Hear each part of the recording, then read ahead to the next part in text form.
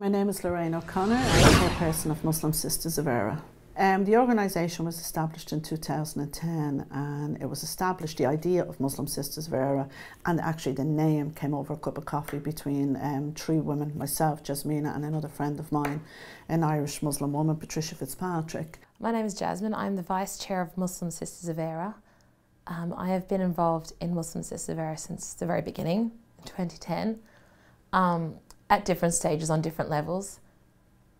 And I'm originally from Australia, married to an Irishman, migrated here in 2009, and I've got 3 kids.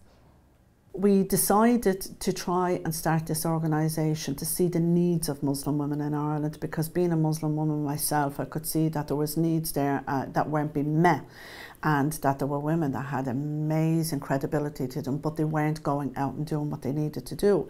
So we were looking into the voluntary sector, and I had worked in the voluntary sector for 5 years and came up with the idea, let's put this experience into something practical and move forward with it. So that's where the idea came up. I just started by cooking just a hot food, that's it. But one day when I dropped the food myself there, then I saw a long queue of volunteers and long queue of people who were standing there for waiting for the food and everything, you know. I went to a conference called Inspire Me, and it was all about breaking down stereotypes. So I went to the first conference they had, and they had a slideshow up about the homelessness. And immediately after the conference, I said, I would like to get involved in this. And I gave my name, and the very next week I went, and I didn't know what to make or what to do. So I was asking, what do I bring? How do I cook? You know?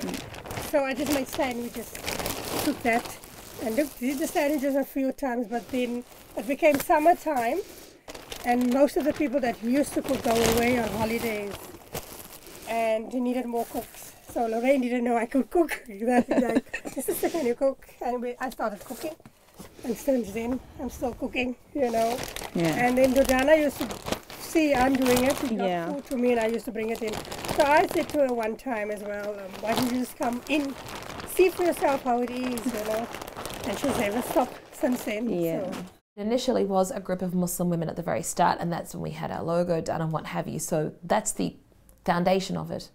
About 8 years ago, we started in my home doing a soup kitchen kind of. We used my kitchen, all the sisters would come and they'd make sandwiches, tea, coffee, soup, and we'd send it out in flasks and hats, scarves and gloves. So we have a WhatsApp group in Dublin 15, and you have 2 women who are head of that group. They collect all the hot food, all the cooking, and they bring it all there on a Friday night. They also look after their side of it. They look after all the cups, sauces, plates, napkins, all that kind of stuff that's needed.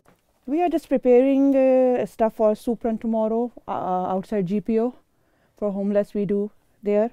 And the 4 6-foot tables are there, 3 flasks for tea and coffee, our high waist bags, and our first aid kits and gloves. Yeah.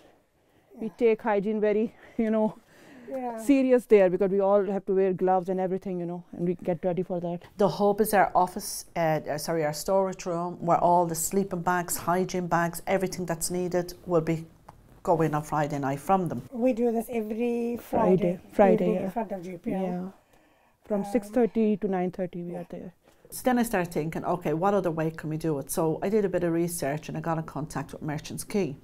And Merchants Quay run a project called Chef of the Day, where you can go in and take over their kitchens, but you have to donate everything, all the food, all your volunteers from scratch. You do all the cooking and you serve them.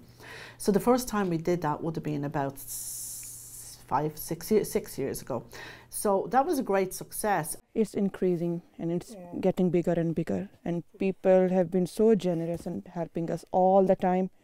And especially we love when people just stop by and say, can we volunteer here? Can we serve food? And they have their things with them, And people just come by and say, can we donate something because you're doing good work, or, and that's sort of, we're just doing it out of love. When I came up to finishing in 2010, and the 5 years of kind of preparing myself was to take the next step for Muslim Sisters of Eire to be formed, to the reason why we're formed was my agenda, my mission statement, and the vision I had in my mind was to break this stereotype. And we come to our table, we've got Christians, we've got people who are Hindu, we've got people of no faith, we've got people of different lifestyles, different backgrounds that choose to help us out and volunteer in our projects. We did have pockets of Pakistani women would stay with themselves, Arab women would stay with themselves, Bangladesh women would stay with themselves. So let's take them all out of their little, you know, kind of safe circles and see, let's come together, let's make a bigger impact, and let's educate Irish society into seeing the real path of Islam and what Muslim women are really about. So that's where, and that's how it started. You have a small pocket of people, which you will always have in every country, that will cause trouble, but they don't necessarily represent the voice of the nation. Now in the beginning it was hostile, we did get a bit of nasty comments, but we just kept going. And again, it's determination. It's sheer determination to keep going. I think if anyone sees anyone different, it's either fear or it's not known. I mean, I got told, when some people realised that I was Irish, then I was told, here, you forget where you came from and you forget where you were reared. And I'm going, no, I didn't, you do. As I said, when I put on my scarf, society kind of took my identity. I never wanted my identity to change. I changed my fate. I didn't change who I was. I did join various groups, you know, like yoga groups, Pilates, mothers-to-be groups and what have you. And you would try and kind of break the ice and hello and speak, but the conversation doesn't kind of go past the doors of the venue that you're at, you know, whereas some mothers would kind of meet up afterwards and what have you. So I kind of wondered, you know, what could that possibly be? Now, there's nothing tangible to say that it was that I looked different, but there's an assumption there, I suppose. You know, it definitely wasn't a language barrier, you know, or anything that we had in common that we were both expecting. Now, there has been one or two occasions where something would have happened and I would have been, say, a little bit racially abused.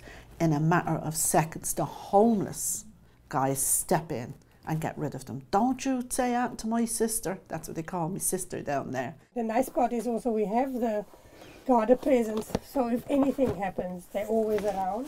I remember one of the very first times I went to the table. Now, the table was very well established before I physically joined, right? There was one man, he literally stood right in front of me and he kept staring at me. And then he was talking in German. And it got louder and louder and more offensive. Now, he didn't know I understood German. And I'm letting it slide, trying my best to ignore him. But then he leant forward across the table.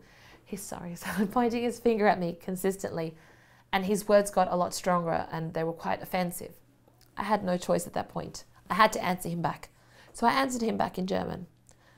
Now, my German was what I learned 8 years ago in school, but it was still somewhere at the very back of my mind. And I basically told him that I'm an immigrant just like he is. However, immigrants like me and the people behind me have more of an impact than him. And if he doesn't stop, I'm going to have to call the guards. So he carried on. I called out the guards. The guards came over and removed him. Now, towards the end of that day, he came over, he did the cross sign, and he was basically saying, please forgive me, please forgive me. I didn't know what I was saying. Now, he wasn't German. I believe he could have been gypsy, because he mentioned something about being a gypsy. But basically, he was saying that he had a hard time and he had nowhere to go. And in German, they had a big immigration problem because there's a lot of Muslims in Germany. That's what he was telling me. So I basically told him, look, not to worry. There's Muslims here. There's Muslims everywhere, good and bad. And people are doing what they can to help. And we're here to help you. And you're welcome here anytime. But unfortunately, it did have to have the guards to remove him because he was coming close not only to me, but to our volunteers. The growing organisation of Muslim Sisters of Eire has grown so big, and the demand for the organisation, not only in media coverage or television coverage, integration, diversity, homeless runs that we do, conferences, we hold support with refugees, we go out to direct provision centres. So the whole impact of Muslim Sisters of Eire is growing, and I manage every one of them projects with a fantastic team as well, but it's running all them projects and then maintaining the office and making sure the office is running as well.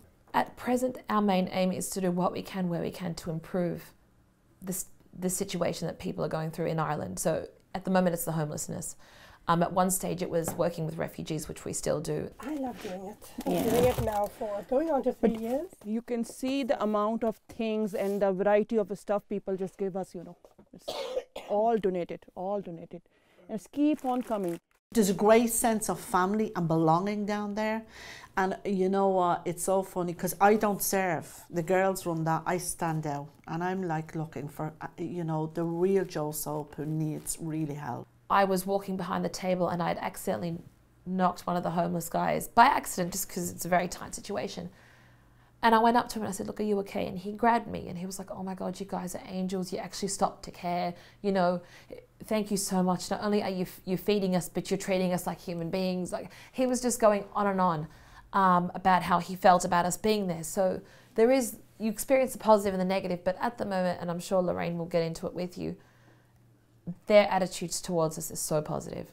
You know, they're really appreciative of us. And not just of us, there are other soup runs there that are there during the week. Some are Irish groups, some are basically people from, I'm losing my words now, people from different backgrounds as well. So I think people are starting just to see that it's just people helping people, you know, not an immigrant helping an Irish, you know.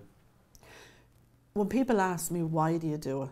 I say back to them, I have gained an amazing gift and I've trust from the homeless. We are prepared for at least 200 people person to more than, you know, 350.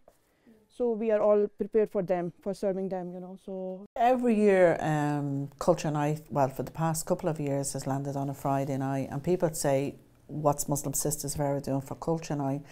And I say, well, we're down outside the GPO. You just need to come down there and have a look at what we're doing by feeding the homeless.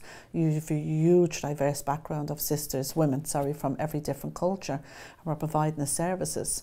So instead of doing something for Culture Night different, we said, no, we're going to remain and do what we do every Friday night.